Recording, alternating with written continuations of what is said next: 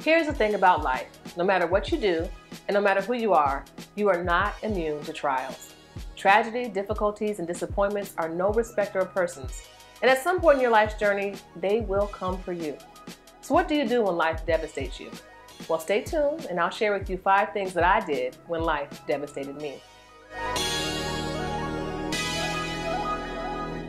One of the worst things that could ever happen to a parent happened to me when my 5-year-old son complained of a headache.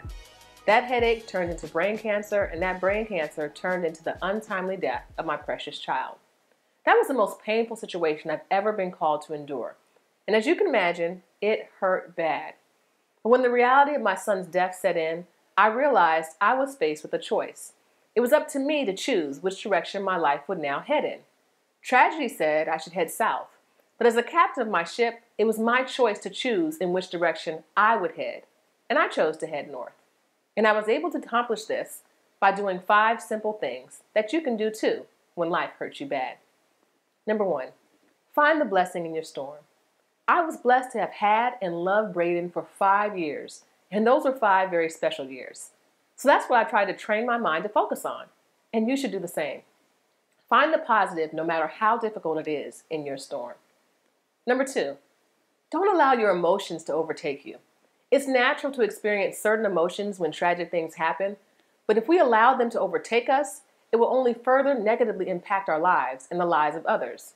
So for me, I chose not to allow depression to come in and rule me, not only because it wasn't good for me, but also because I had to be strong for my daughter and my husband who desperately needed my support. Number 3, understand you deserve to be happy. I made the decision to be happy. There's a song that says, "This joy that I have, the world didn't give it to me, and the world can't take it away." And that's true, because true joy comes from being in the presence of God. Psalm 16:11 tells us that in the presence of God is the fullness of joy. So if you want to be happy, start basking in the presence of God, and He will give you the joy that your circumstances can't take away. Number 4, think of others. Unfortunately, what you've gone through is not unique. Other individuals have and are going to experience something similar to what you've gone through. So for me, it was important that I overcome so that I could then help others overcome. And this gave me a sense of purpose in my trial. Number 5, remember who's responsible. I understand clearly that it was the enemy, Satan, who was responsible for my pain. I also understood that it was his plan for this tragedy to ruin the rest of my life. And there was no way in the world I was going to give him that satisfaction.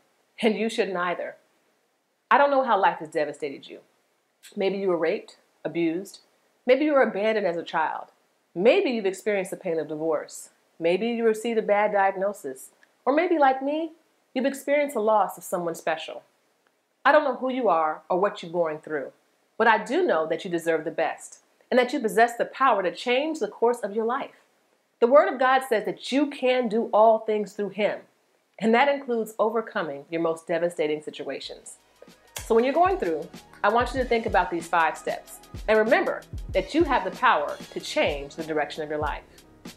Okay, guys, now before I go, I want to encourage you to check out my book, Trusting When It Doesn't Make Sense. Also, I want you to remember that if you want to overcome in this thing called life, it starts with your mindset. And I have put together in a free PDF 5 steps to change your mind so that you can change your life. You can download it for free at SaMonnaWatts.com/change. That's all I have for now. And until next time, remember to share, like, and subscribe. And remember that you are awesome because you are God's.